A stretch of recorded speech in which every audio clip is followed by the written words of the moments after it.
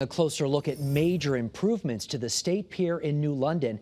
It's the site for Connecticut's first wind power generation project. Today, in fact, our chief political reporter Susan Raff got to see how this multi-million-dollar facility is changing the waterfront. We've been hearing about the State Pier project. Now we're getting a look at what all this construction is about. The Thames River will be the new home for Connecticut's offshore wind power. All of this dirt that you see here was once underwater not that long ago.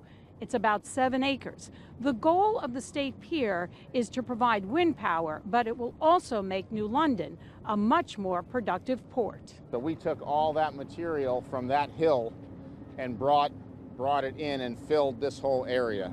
Look, it's about wind, it's about the environment, it's about a new economy going forward.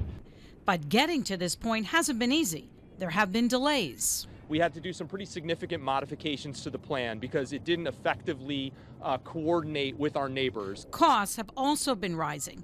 Starting at $93 million, now it's $235. And back in February, we learned the FBI was looking into the State Pier project, overseen by Costas Diamantis, a top state official who was fired. We have absolutely nothing to do with the FBI investigation. They have made no requests to us.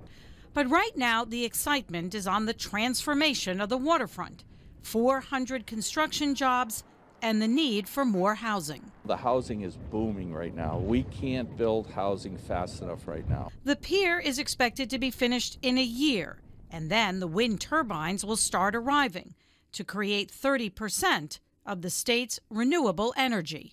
In New London, Susan Raff, Channel 3 Eyewitness News.